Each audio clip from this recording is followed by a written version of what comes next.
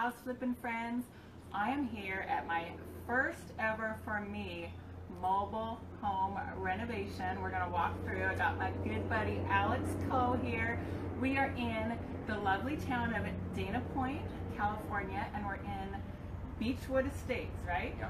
And why don't you tell us first, like, how you got this deal, if you're willing to share? Yeah, so it was by yellow letter, and it wasn't something, so here's the thing, it's not a typical yellow letter, where you mail it. I literally had driven by this card and saw a for sale sign without a phone number, or a name, or an email, and I stopped my car and had a pad of paper, and I wrote a letter saying that I wanted to buy her home, and I left it on her door. And she called you? Eventually.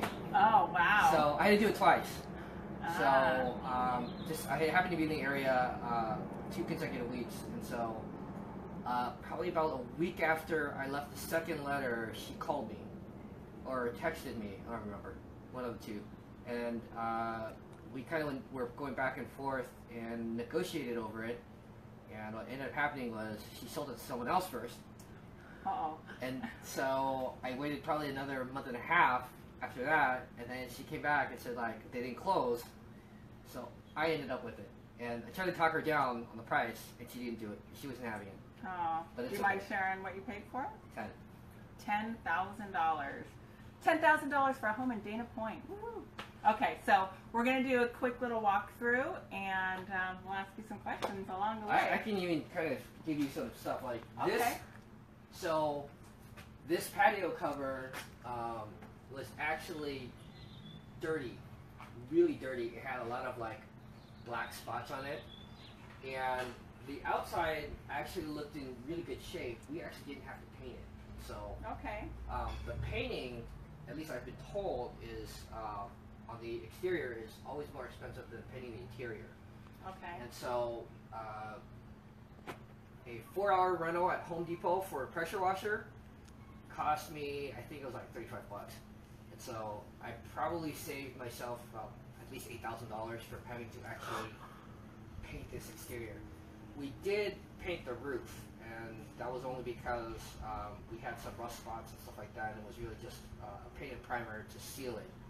So, but we weren't going to do any type of like fancy like re-roofing or anything like that. So Yeah, we are really close to the ocean in this spot, like walking distance, maybe a quarter mile. or about a mile.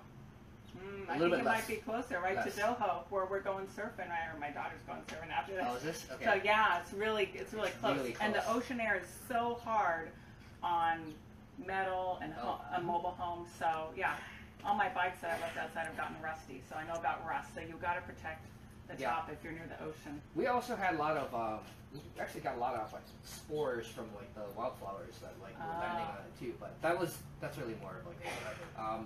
It's technically not a metal roof. Oh, okay. It's some sort of weird fiberglass type thing. And But so, it's still got rust on it, huh?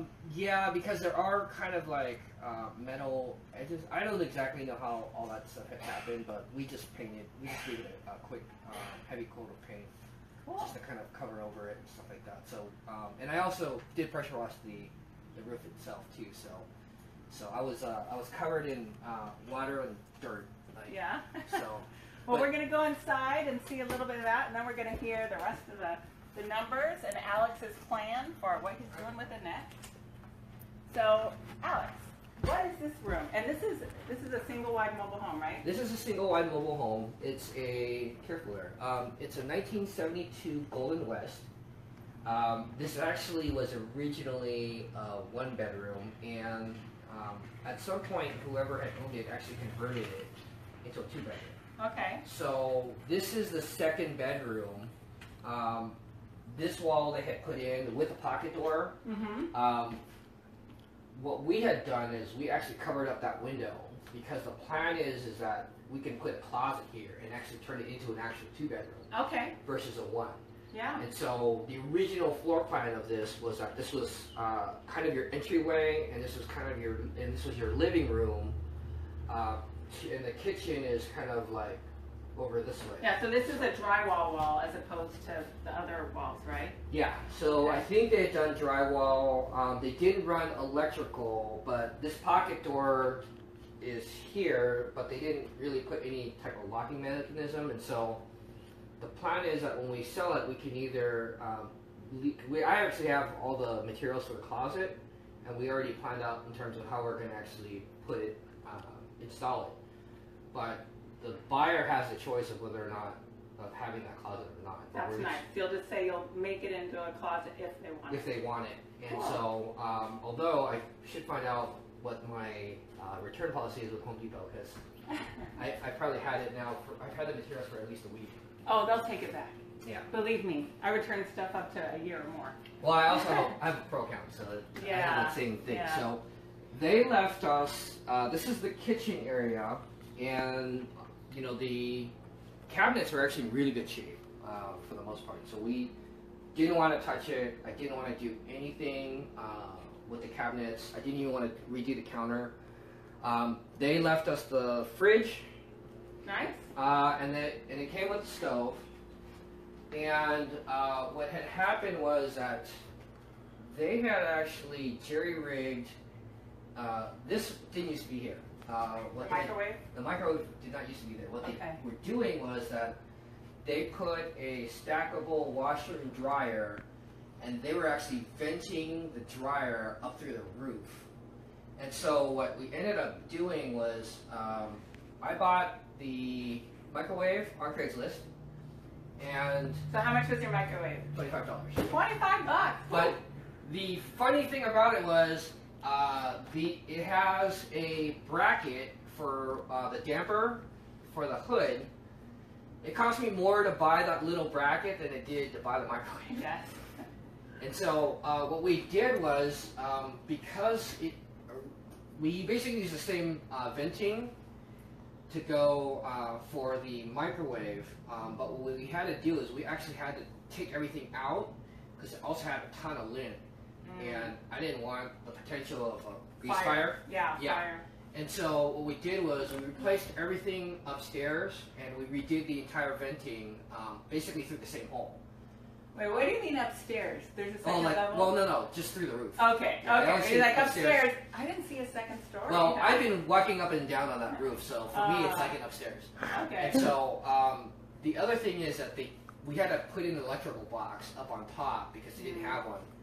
And so that was a bit of a nightmare because what we found was that actually that they had the electrical wires behind this wall, but the box was missing. And so what we ended up having to do is we ended up routing, pulling the wires up to put the box in. And so that took a lot longer than I thought it would. But that is typical of any project, is it always takes longer than you think it will. Oh yeah, there's always surprises. Yes. Yeah, exactly. Well, so is the tile this is from before? This is and it's not even cracked or anything? There's like one or two, but it's not that bad. We have it. It looks great. Yeah, I mean the tile was fantastic. Yeah. Like these vents are original, and as you can tell, they do not have screws. Okay. But I'm planning on not putting them in. Okay. Because I don't want to have to drill through the tile. Well, let's check out the bathroom. Okay. It's like a brand new tub. So this is the beauty of this, is that this was an original tub from 1972, and it was goldenrod. And so it's kind of a like a fiberglass. So what we did was I ended up getting a guy to come in and reglaze it for about $400. Nice. And so it looks like a brand new tub. It feels and looks brand new. That's so beautiful. what we ended up doing was like the shower head, which is not there, is actually in really good shape. Those are not new. Those are original. Oh, they're still in good shape. They cleaned up nicely. Yeah. So I dumped that actually really nice. Oh, bath fixtures and vinegar. So we didn't. This is original. We just gotta clean that up. Got hardware.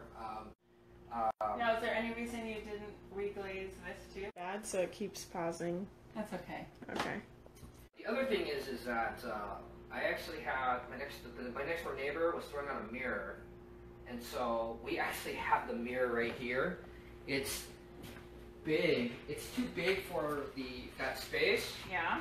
But there's also a mirror place. There's a glass place like You just right get it outside. cut down. And so we're Yeah. gonna just get it cut down. And this was free. Nice. I always So- love it when you get free stuff. I think he'll probably charge me like $15 just to cut it the size. And so, Okay. the width is fine. The height, we're just gonna cut down a few inches. And so, with a $2 mounting bracket set from Home Depot and some leftover pieces, we're just gonna Yeah. mount that. And so, this is the original bedroom. And so, you can tell this is all wood panel. And did you paint it all white? Yeah. So Okay. we did everything white. Ceiling, walls. I think in total, I think we spent it was about $10 for everything. So that includes the roof, ceiling, and interior. All right. So yeah.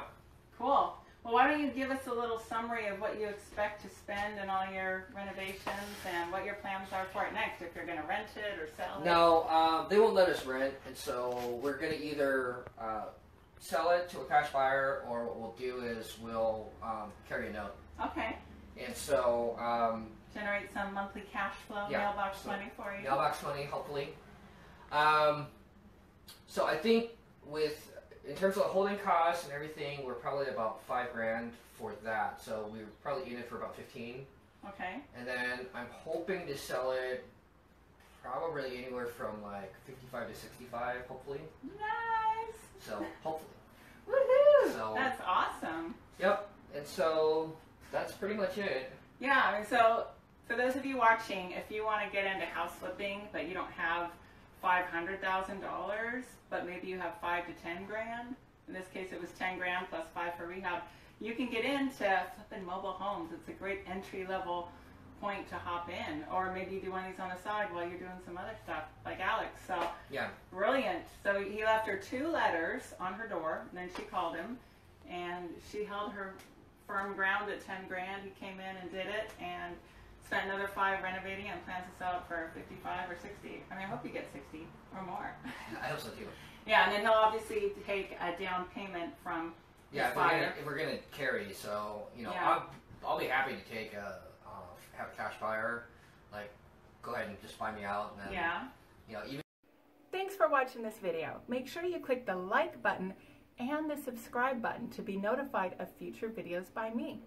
Go to the website hardhatholly.com to get your free download on how to find houses to flip for profits.